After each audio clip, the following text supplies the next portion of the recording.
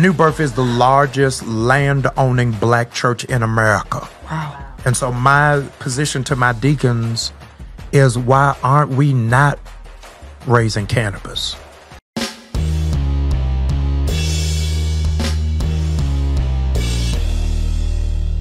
How's everybody doing? My name is Anthony Brian Logan, and today we got to talk about Pastor Jamal Bryant suggesting that his church grow weed. Now, I presume they're not just going to be growing it, they're going to be selling it. Now, full disclosure, I'm one of those guys that's against drugs. Drugs are bad, that's me. That's pretty much how I operate. However, even if you are a proponent of weed and legalizing weed and cannabis and whatever else comes from growing that, even if you are a proponent of that, I think most people would be against having weed be involved in the church.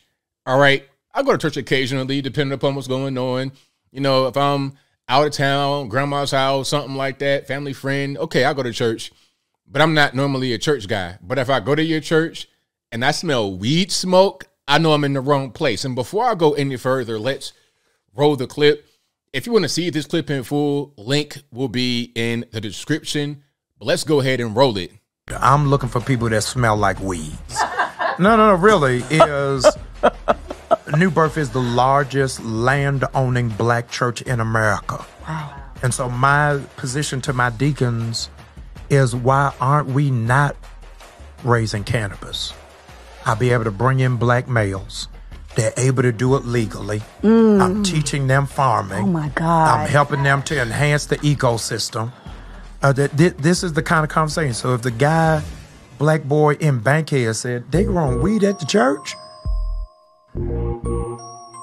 where do I join? Yes. I don't need no pamphlet for him. Okie dokie. So that is your man, Pastor Jamal Bryant, talking about growing weed at the church, getting some black boys, some Bankhead. And by the way, let me just come back so you can see me clearly. He is the pastor of New Birth Baptist Church in Stonecrest, Georgia. That's about 30 to 45 minutes away from downtown Atlanta. Bankhead, that's on the west side, right? So that's not really that close to New Birth, first of all. Second of all, this church was Eddie Long's church before he died of cancer or whatever he had. And the reason why I'm saying it like that is because Eddie Long was probably one of the worst human beings to ever touch grass. He allegedly abused boys systemically. Like, he had a program for boys to try and raise them up and do right by them, but he was really abusing them serially. So that guy burning in hell somewhere, but that's a different story, and I digress. Pastor Jamal Bryant has succeeded Eddie Long at that very same church, New Birth in Stonecrest. Now, Jamal Bryant is no stranger to controversy. This was the same guy that said these H's ain't loyal.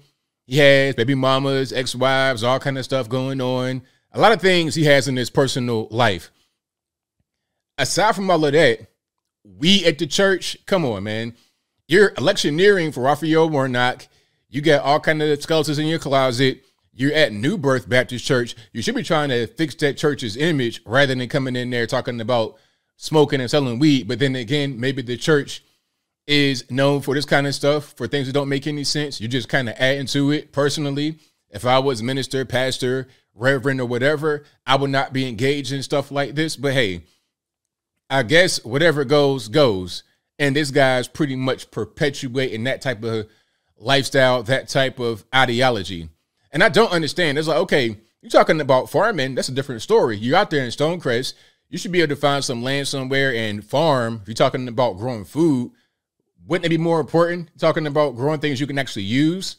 Like, I don't know, vegetables, talking about raising livestock, farm animals, stuff like that. Because I see farms all over Georgia. Okay, Atlanta is not just the end-all, be-all of Georgia. There's plenty of farmland. I live right here on the line. When I cross the line, I'm seeing cows and horses and chicken and everything else just hanging outside, because it's not really a big deal. That should be your primary focus. If you're talking about the ecosystem and learning how to farm and knowing how to grow things, focus on food, focus on things that make a difference when you're talking about your nutrition. But weed, that sounds like a money grab to me. And are you going to be able to sell weed, Mr. 501c3, tax exempt church? Are you going to be able to do that? Huh? It's like, what are we even talking about? Why would you say a thing like that as a pastor? like I said, I'm a guy that's against drugs. Drugs are bad. I'm not for legalizing weed because I know where that goes. Because, you see, this is my exact point about legalizing weed. When you have weed in the taboo space, it kind of is left untouched by guys like Jamal Bryant, by the pastor, preacher man, by the regular normie, white collar, square type guy, kind of leave it be. And the guys that kind of want to be living on the edge, they'll mess with it, but it's not really a really serious thing. It's in the taboo space. But when you remove from that taboo space, when it's taken away from the taboo space, you're going to have morons like this coming there talking about let's smoke weed at church. What's next? You're going to smoke crack at the pulpit? I mean, because that's where it goes. You see what I'm saying? If weed was not just legalized everywhere, this would not be a conversation. Nobody would come out there and say, let's sell weed at church, if not for weed being legalized. So then the next thing will be kind of taboo, kind of an iffy space. And once that is taken from that iffy space, it's going to be just normal. It'd be normal to shoot heroin. You already have the precursors for that, the safe shooting spaces, the shooting galleries or whatever, needle exchanges, so on and so forth, not enforcing any kind of laws against using heroin. So the next step would be, okay, let's sell heroin on the street corner. That's where we at. And it's to the point where it's like that now with the fentanyl all over the place. Number one cause of death for adults aged 18 to 45 because the border's wide open. You're pretty much legalizing it, letting it go on, letting it happen, not really trying to enforce anything. And a nation that's drugged up and messed up is not going to be able to compete on a global level. That's why we're being flooded by China with all of these fentanyl chemicals that get sent to the drug cartels south of the border, north of the border as well. That's why we're getting flooded with it, because they know that if we're high on drugs, distracted, then they got the TikTok and stuff like that, and they pump garbage in there to keep us further distracted. It's a method of trying to destroy us from within by our own hand. And this guy, Jamal Bryant, should be aware of that, but yet he's perpetuating it, talking about, oh, be getting them black boys from Bankhead. Man, look, you know what I see? I see an opportunist. I see a charlatan. I see a jet-lagged preacher, which is far too common in America, not just in the black community, but in America. You got all these, I won't name anybody's name. You got these churches that kind of operate like cults, okay? And I'm not even against religion necessarily. I'm not against Christianity, but I see far too many people, far too many organizations take advantage of people that want to find more about the word, that want a Christian relationship. They take advantage of those people and lead them in the wrong direction. They lead their flock in the wrong direction. Jamal Bryant is just one example of it. He was doing that when he was in Baltimore. Now he's doing that out here in the metro Atlanta area. And anybody that supports this, you got to be ashamed of yourself. In the church, if you want to be a regular weed smoker out in the general public at a dispensary or a place that's more appropriate for it, okay, I'm not even really tripping. I wish you wouldn't do it, but I'm not really tripping about it. At a church, come on. This is 100% ridiculous, but I think I'll leave that right there for now. And what said you? How do you feel about Pastor Jamal Bryant talking about you should be able to grow and possibly sell weed at a church? Whatever your thoughts are, let me know in the comments below. You guys pretty much know where I'm at.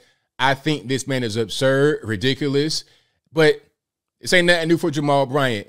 This is the same guy that said these H's ain't loyal, talking about that Chris Brown song. He said that during a sermon. This is the same guy that took over for Eddie Long, who was probably the worst human on planet Earth. The worst human on planet Earth. If he wasn't the worst, he was at the very top. A pastor, a preacher man, talking about he wanted to save all these young black boys, or really was abusing them serially. I mean, just a complete mess. I'm glad he's dead. I'm glad that guy is deceased.